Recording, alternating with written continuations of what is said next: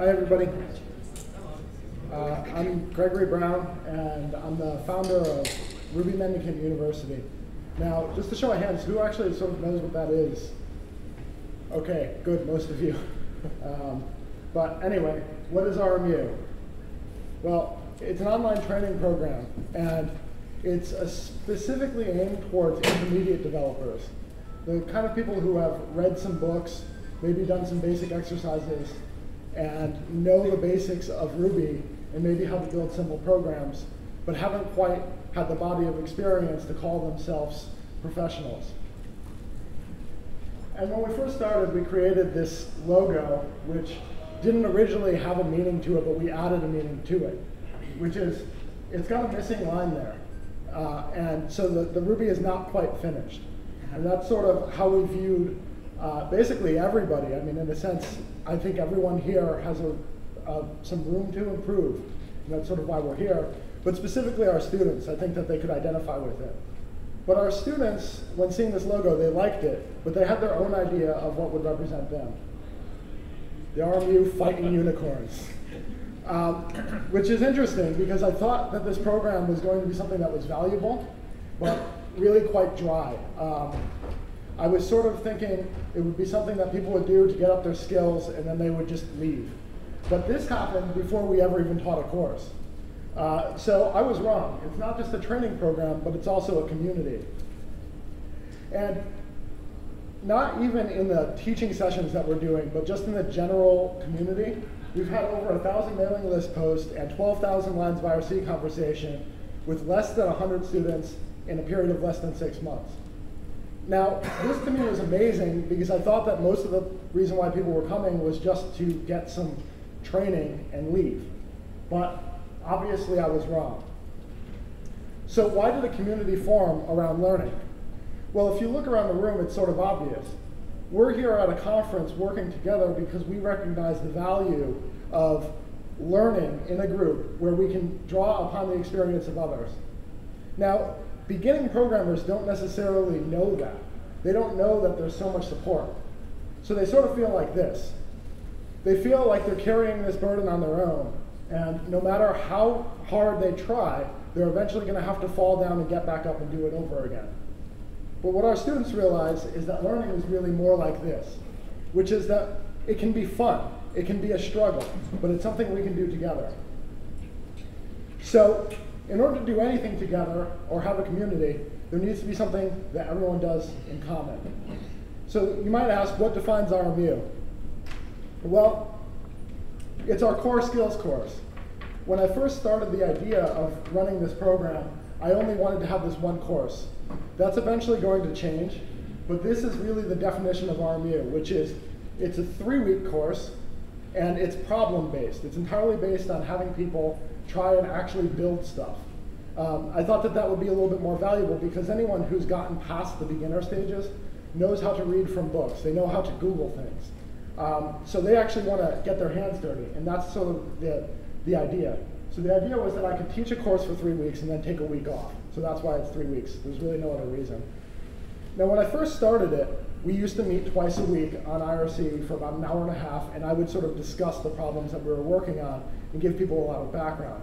But we quickly found that with students in maybe 30 or 40 different countries, and in any given session, people being in 8 or 10 different time zones, that's almost impossible to do.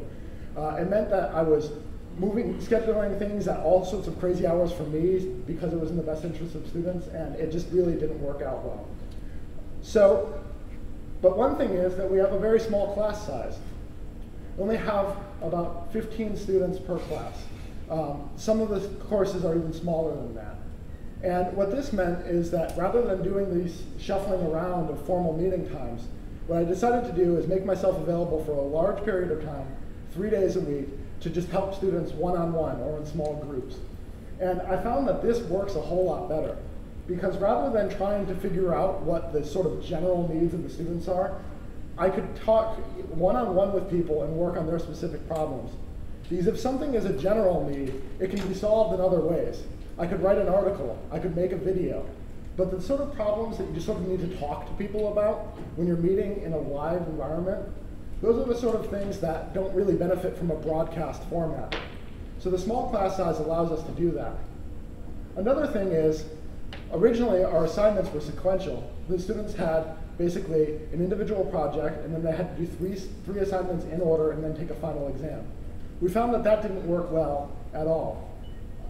We decided instead to give them all of the materials up front, and we found that that works a lot better. So people can come into the course, get a feel for what areas they think will be easy for them, and possibly work on those first so that they can meet the requirements, and save the harder things for later. Or if they're looking for a challenge, they can work on the thing that's hardest for them and make sure that they get that done first. It gives them choice. This is something that's not typical of, say, a college course, in which you're given a problem, you get evaluated on that problem, you move on to the next one.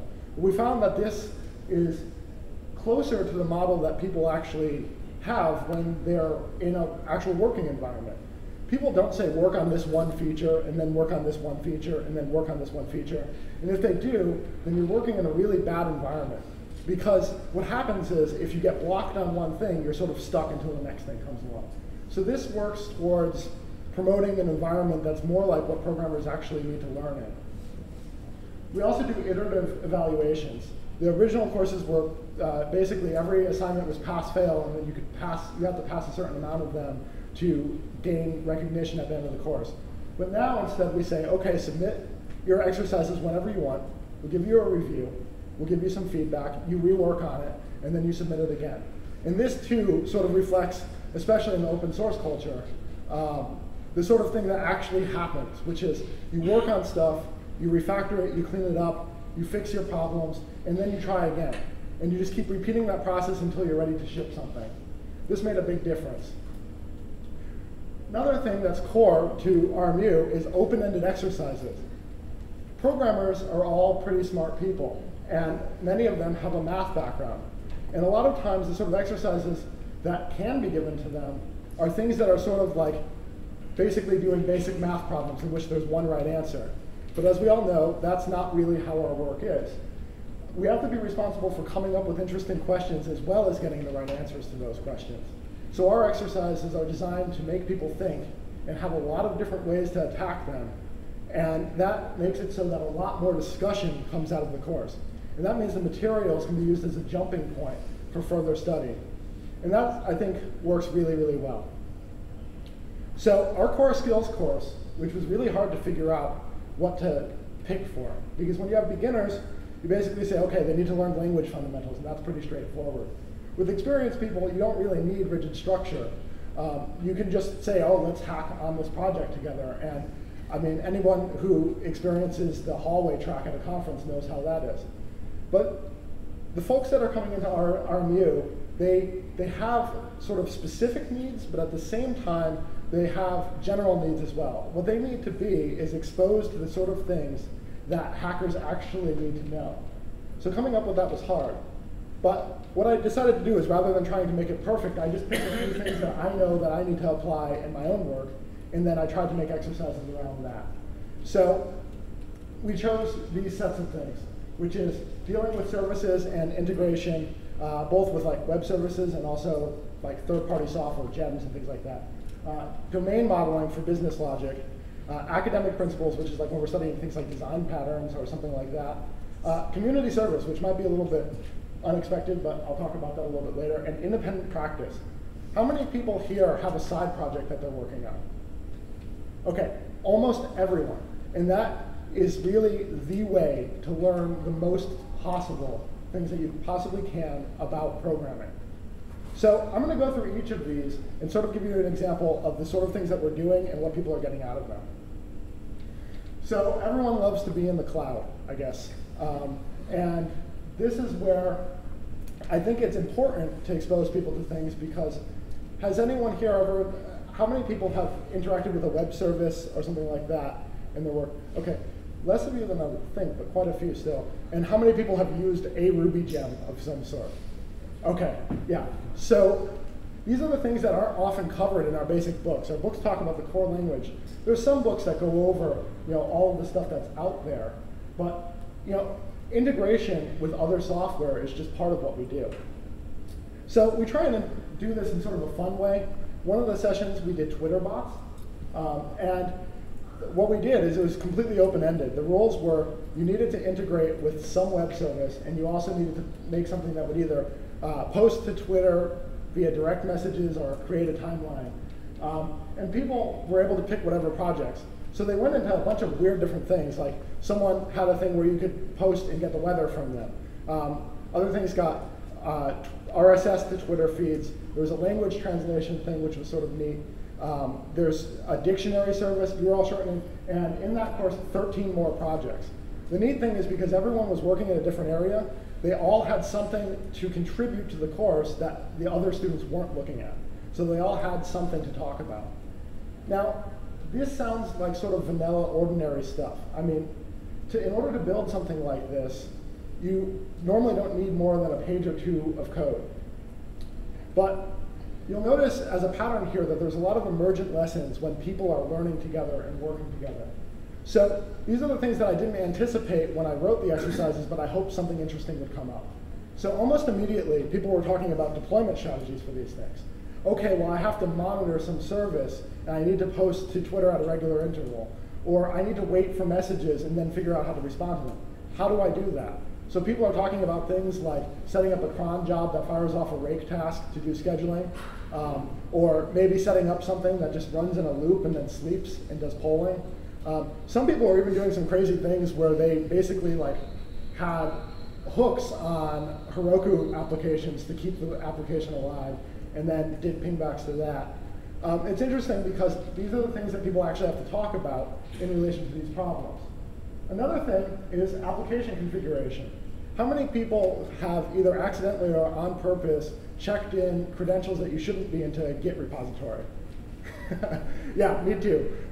In fact, I'm pretty sure that we rewrote history, but we're going to show the RMU app, and I think I checked in all the admin stuff to that at one point. So, but the thing is, there's a difference between doing that by accident, which you can fix, and not knowing another way to do it. Now, obviously, there's the security perspective, but there's also the perspective of, if I'm going to build something, I shouldn't make it so that it relies on my own environment, even if it's a single-use application, because it's just as easy to make a configuration setting.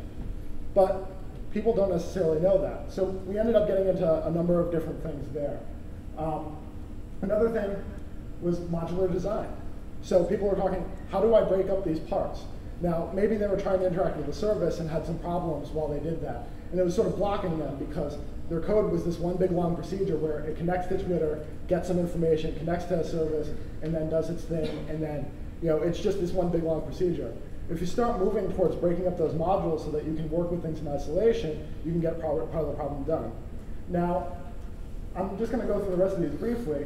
Testing techniques. People got into interesting things. Well, now we're dealing with external resources. So now we might actually have a reason to learn mocks instead of just learning them because it's the cool thing that the cool kids do. That sort of thing. Technology evaluations. There were a number of different options just for even really basic things. So they all had to communicate with the service, and I told them they couldn't use a pre-built gem for that.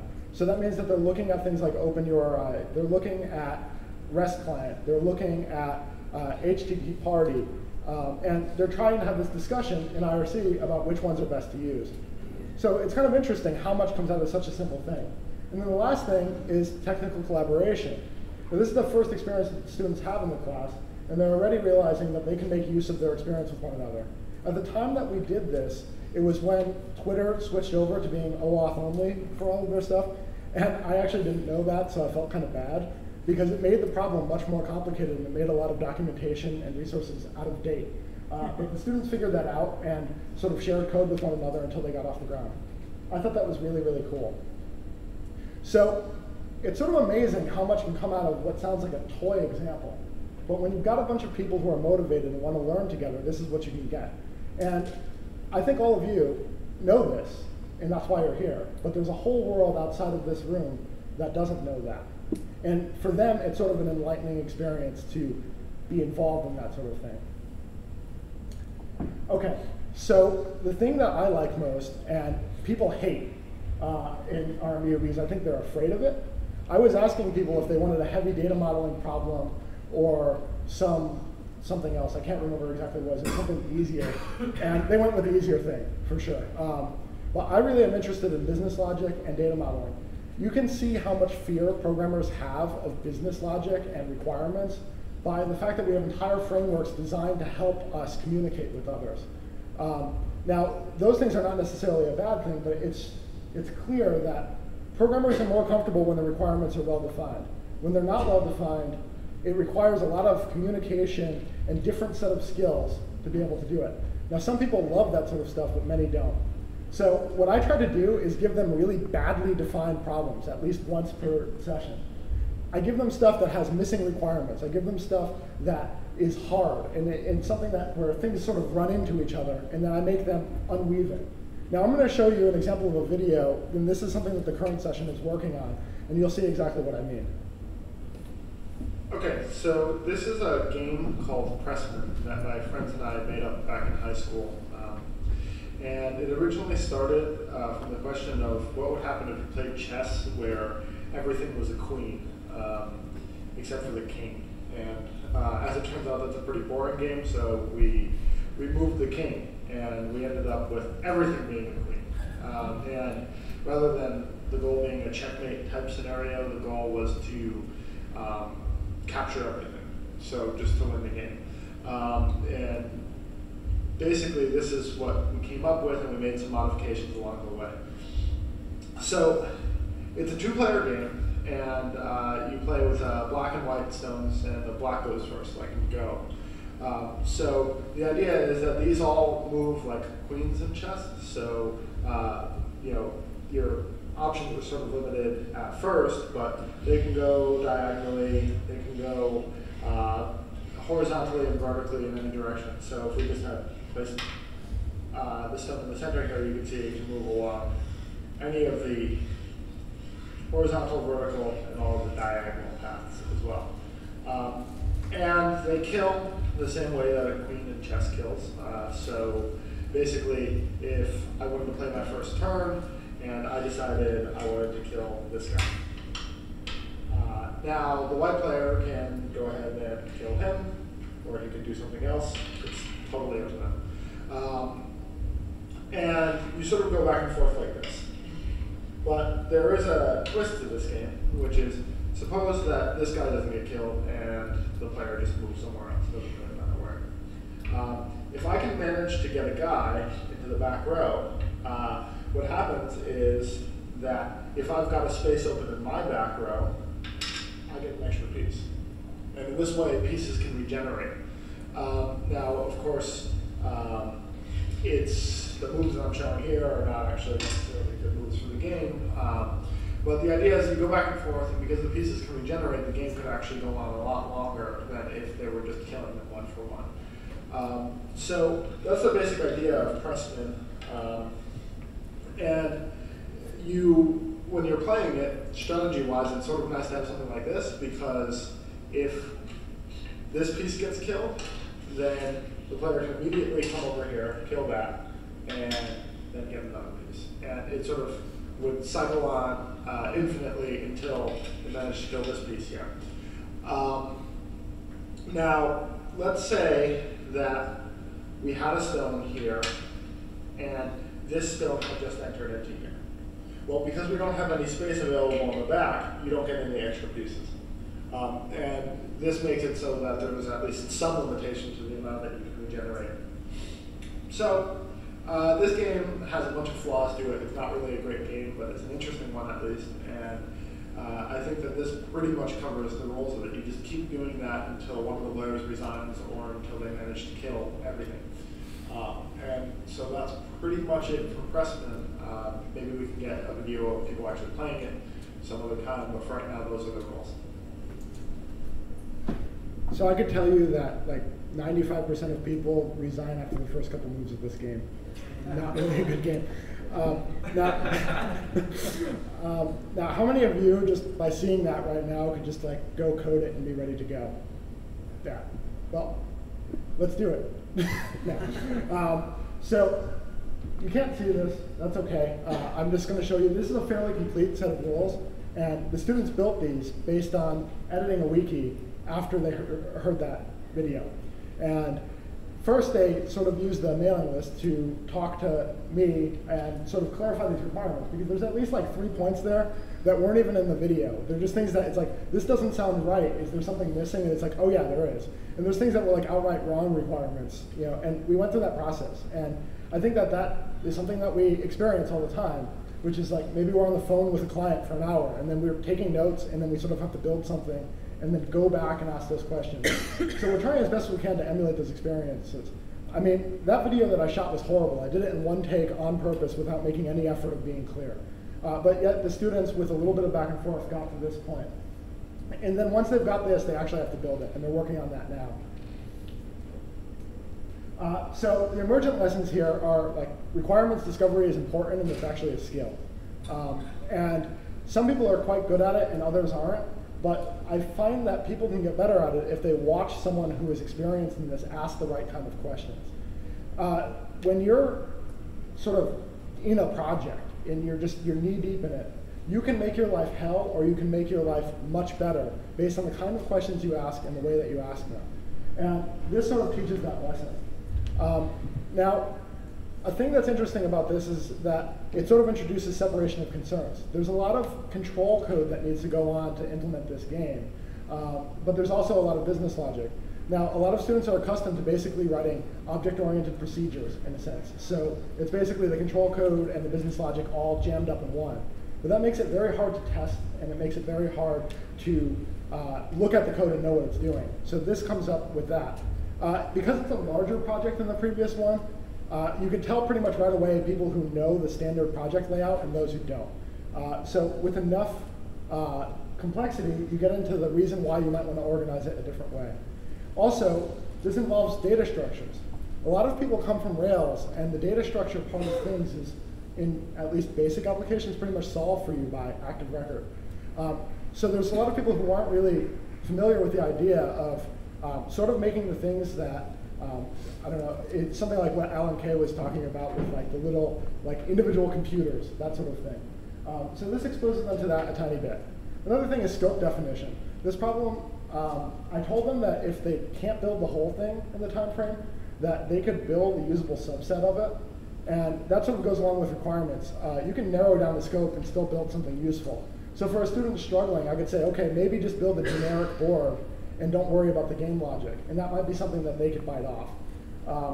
So I think that like these problems are really great. And this is an area that when I'm teaching, and I do professional trainings and coachings, and I do this RMU thing, and I teach and work, I feel like heavy business logic modeling and requirements discovery is one of the areas that most programmers who I'd otherwise think are really good and smart struggle with. And it's just because, it's not because they're deficient in it, but because it's a different skill set.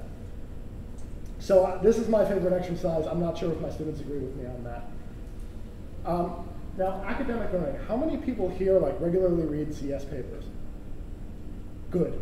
I don't either. But how many people have at least read some of the basics, like Gang of 4 or SICP or something like that? Right. So most of us do. And actually, I'd like to ask, why do you think it's valuable? Does anyone want to, who's done that? Think, common vocabulary. Was that? Oh, common vocabulary. Yeah, that's definitely one. Anything else? A lot of it is just truths that are always going to exist. Yeah, there's certain things that are sort of common and cross-cutting regardless of where you are. So I mean, there's these common truths. Anything else? You should know the rules before you break them. That's a really good one, but I don't know how much I agree, because you should know why a rule exists before you bother learning the rule, I feel like. So I think it's easier to show someone with really, really shitty code how they can clean it up than show them how to write clean code from the beginning. And so the reason why I said I don't know is because I think you have to do it as early as possible. Introduce those concepts as early as possible and say, okay, see how that cleaned it up? Try doing that until you know when it's okay to break the rules. So one example where I agree with you for sure is things like metaprogramming. But anyone else have a thing about academic learning and why it would be? Well, for me, I just want to be a better programmer. Right. So I just want to be exposed to things that I'm not familiar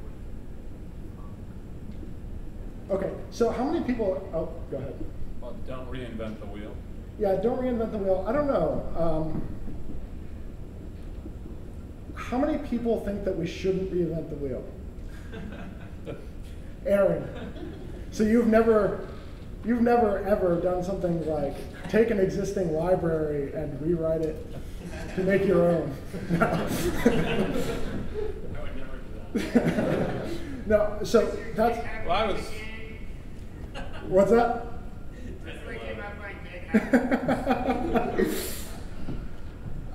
So reinventing the wheel. Well, for me, what I meant by that, I mean, obviously it has implications, but if it's a new concept for me, it may take me a lot of code to write something that people have figured out how to write pretty simply. Mm-hmm. So, I mean, yeah, I could write like 3 pages of code to do something that maybe. Well, I mean, we're talking about things like design patterns and Right. or these sort of high-level concepts. And you sort of need to get far enough into a project to realize that you need those things before you apply them. We actually do an exercise of trying to apply first, and that turns to be really, really hard. And I'll talk about that now. But the idea of wanting to just basically use what's already out there, I think there's value in it. But I think that there's also value in trying to frame things in your own level of understanding, and then looking at how it compares to something else, and then doing a refinement at your level of understanding. Because a lot of times, how many people, and I'll admit to this, read a design patterns book and then tried to fit as many patterns as possible into a project? I mean, that's one of the things that you can run into as a risk there. So we sort of ran that as one of those exact exercises, which was, I told people to go out and read as many design patterns as they want, and then I told them this, that they need to pick one of them that they can think of a practical application for. And they need to write it in a way that's natural and idiomatic in Ruby. Now, the interesting thing about that is when you actually find that, you find the patterns almost disappear. Like, who can tell me what pattern this is? Observer, right. But as compared to the traditional definition of an observer, Ruby is so much more low ceremony because all you're doing is just capturing this block. And the existence of blocks really makes a lot of patterns really whittled down. So I think this is a reasonable thing. I mean, what he did is he built this little account class that had a deposit and withdrawal. I just showing the withdrawal here, but then he made some observers to create like a ledger that showed like whenever a transaction was made. And he used observers to do that. This was a really interesting problem because a lot of people were coming back to me saying, I made everyone pick a different pattern. And they could pick whichever one they want, but a lot of people were coming back to me saying, I read a bunch of patterns, and a lot of these I don't think we really need in Ruby. And that turns out to be true in a lot of ways. Or there's patterns that work, but only after you translate them. So sometimes people would say, oh, we don't need that, and then someone else would say, well, yeah, it could be useful, but try it this way instead. And I think it's really interesting to see when you're trying to apply these ideas, rather than just respecting them at first. I think there's this tendency among programmers to say, wow, some really smart person said this, therefore it must be my fault that I don't understand it, and therefore this is really good, but I can't use it somehow. And sometimes it's good in its context, but it's not necessarily good for you, and if you don't understand how it'll apply in your context, maybe it doesn't. And that was sort of the interesting thing with this, which is we ran into these emergent lessons, which is you have to apply theory to be able to understand it. You have to respect the idioms and best practices in your language, even if there's these really good cross-cutting ideas. You shouldn't necessarily use someone else's hammer for your problem. So also purposeful study. I mean, I sort of force people to not look at these abstract examples, but put it into something concrete. They were looking through there trying to look for a pattern that they had to understand because they had to build something useful with it. And it's also a matter of picking the right tools for the job. So as I was saying before, a lot of these patterns don't actually apply. And the last thing was reduction techniques. I made them build working applications for these things. They couldn't just give me a snippet of code. But I forced them to only include the relevant parts that showcase that pattern so that these could be used as learning resources for others. And that's actually really hard for some people. Some people just dropped an application in and didn't know what to shave to show the pattern. Now, this is something that applies way outside of this area. It applies to mainly when you're giving someone a bug report. If you can't produce a reduced example, then it's very, very hard to isolate and fix bugs. So that sort of popped out of here too. Now, I want to go a little bit at a faster pace through this stuff because I'm going to have Jordan do a demo for us later. But another thing, as I mentioned before, was community service, which is interesting. I mean, RMU is a free program, so it sort of makes sense that I want the students to help out with it. And it's a different social contract because in free software, it's sort of like, if you want to see change happen, you have to get involved. But if you want to just consume, you can. RMU students are strongly encouraged to give back. And it sort of makes an intentional community. So we do this in a number of ways. It's open-ended because I don't want to force people to do a particular kind of work. And also, they aren't absolutely required because they can skip one assignment. Some people skip this one, but most of them don't. And as a result, we got like a student frequently asked questions document, a hacking guide for how to work on the tools we're building. People have been improving the IRC bot that we have. I mean, a big problem is time zone conversion, so someone hacked that in. We got tutorials, people are adding testing to the application, building puzzles that they can share with each other. It's really sort of neat stuff. And the lessons of that are that identifying community needs is actually a skill, and it's something that even like, if it's not applied to community and you're talking about business, if you have a startup, knowing what your customers are going to need before they explicitly ask for it is a real skill, and it's a competitive advantage. So knowing how to do that is something that's worth knowing. Also, looking for a place to start in a big complex system is valuable too. Scratching an itch is something that I think a lot of us are motivated for. I mean, how many people got into programming not because of some abstract desire to learn more, but because they wanted to solve a particular problem? I think a lot of us. And contributing successfully is harder than just making a contribution. Sometimes people will drop a fix into a bug tracker, and they never realize that like it breaks like everything else. And we bring them through the process in a sort of gentle way, saying, oh, well, thanks for working on this, but we need to fix some things before we can actually bring this in. And we sort of bring them through in an environment that's not quite as intense as the free software environment can be. And also the last thing is paying it forward. And I'll talk about, at the end of this talk, how that's like, RMU is entirely about me paying it forward for what I've been given by others. But I think that's an important message too. But the most thing, the core of what RMU is about individual discovery and progress. And that's how we get our diversity. That's how, between all of us in here, we can build awesome stuff that we can all share. And that's the most important thing out of all of this stuff. Now, so far, and I'm not going to talk about them, but you can go to the website and see them. We've had 22 students finish the course successfully, and there's 22 new open source projects or decent contributions to open source projects as a result of the last 3.5 months of sessions, which I think is awesome.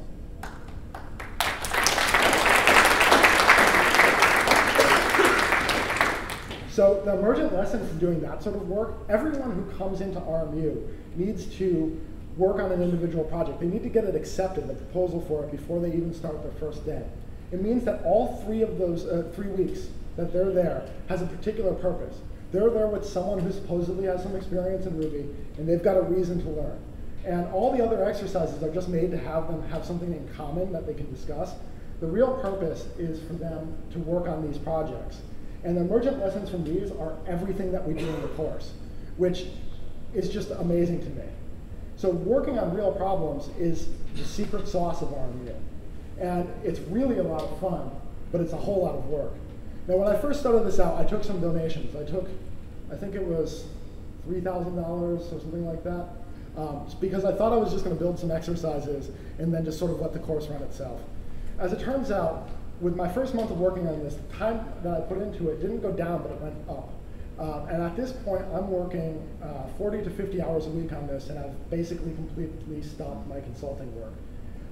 As of December 1st, I am only doing back maintenance on old projects, and I will not do any more consulting work for as long as I can because I care about this project. So why? Why me for one, and why free? So 7 years ago, I thought it was a great idea to make a text adventure game which made its save files, by writing out global variables to a file in Perl and then evaling them back in. And the entire application was one big script that did that. But yet, today, I literally wrote the book on Ruby best practices, which was translated into Japanese. It's got a foreword by Mats, and the tech editor on it in Japan was Takahashi. And how the hell does that happen? I mean, I, to this day, am amazed about that. And I have exactly one reason why. And it's James. James worked with me.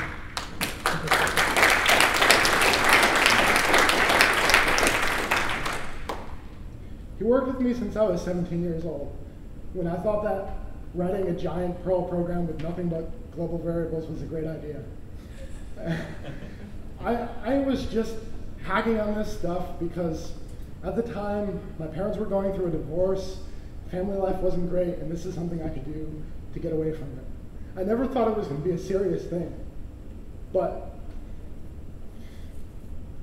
for the last 7 years, I've worked towards a path where I could be here today, and it's all because of that man's work. He worked with me every day, talking to me, helping me bit by bit, and that's the spirit I want to promote. Teaching changes lives.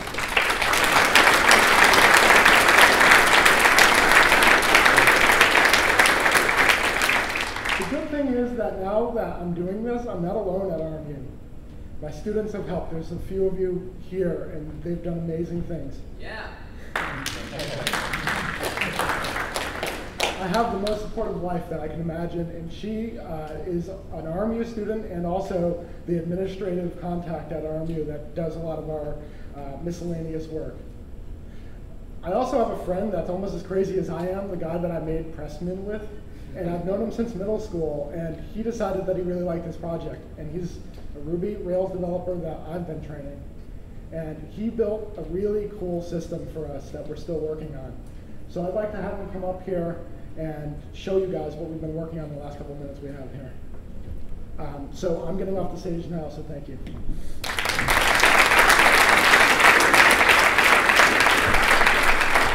Hello everybody. We've got exactly 5 minutes, so this is exactly how long I planned on talking. So I'm going to talk about University Web real quick. It's this big Rails application that we've been slowly building for the past couple of months, and it's what we use so Greg's head doesn't explode when he has to track all of these students. Some of the quick features of the app, I'm not going to go through all of them. We have IRC logs in app, we have a student directory, all of our exams are tracked in app, we have course registration, the courses themselves, and all of the notes, documents, assignments, student submissions, and comments. Those are all in our app. But the thing we're going to focus on today is the assignment submission piece, because that's the important part. That's what students, how their progress is tracked and how we know if they've become an alumni and all that fun stuff. So before University Web, things were kind of a mess. We were all over the place. All of the code was on GitHub, and then we had mailing lists, and this was in the old design where we had deadlines. So what would happen is a deadline would hit, Greg would go through all the forks on the assignment, he would comment on the mailing list, and then hopefully all the feedback got back to the student and progress would ensue. It worked, but it really didn't encourage students to collaborate, and it also made it very difficult for Greg to track everything and even for the students to track their work. So we took our first stab at it in-app, and we created this thing called a review. And so every time a student wanted a review on a submission, they would create this review, they would comment on it, and then the review would sort of get closed, but that didn't mean the submission was done, so we would create it again, and they were all kind of in isolation. So it was nice that it was an app, but it really wasn't the best solution. It was hard to see what other students were working on because they were in these silos. So then we took another stab at it, and our reviews take 2. And now we just sort of got rid of this idea of the review. We have the submission, there are comments on the submission, and it keeps going until it's approved. And the other thing that we added was an activity feed, so you could see everything that was happening within these submissions. So students were really tied into each other. And now I'm going to pray to the demo gods, and hopefully things will work. This is our monolithic login screen. Greg and I spent many hours working on this.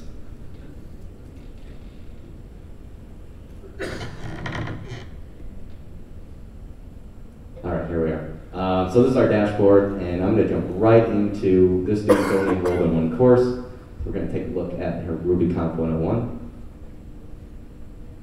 And in here, this is the basic course view that we have. Of course, it has the descriptions, all those documents I talked about, notes, and their assignments are on the side here. This is part of our first attempt at making it visible as to what students were doing. You can see my A student, I'm logged in as A student, and these are all my assignments, and I've submitted some things, and I can see where everybody else is, but I don't really know what's happening. And that's when we introduce this activity feed down here. So now I can, every time I log in, I can see the latest things that have been happening in RMU. I can see Greg is making a comment on A student's submission, and if anything looks interesting, it's like, oh yeah, that sounds like a cool problem. I'm gonna jump right into the student submission here. And now we have sort of a historical view looking at a student submission for this first exercise. And students can update their description, which is nice, all in line, nothing fancy there. And then this is the comments. So you can see how the student starts with an idea. Greg comes back and says, yeah, it's a good idea, here's some code and some more ideas. And the student says, oh, that's good, more questions, talking about some features he's thinking about, and at this point Greg's like, oh boy, we gotta go live here, so we're gonna go into IRC. And you can see sort of how this really helps compared to a mailing list and keeps things sort of sane. So I think I actually went under time, which is fine, because hopefully you guys have questions. If you want to learn more about RMU in general, you have university.rubymendicant.com, and more about University Web, it's up on GitHub. So I'm going to pass it back over to Greg. Thank you.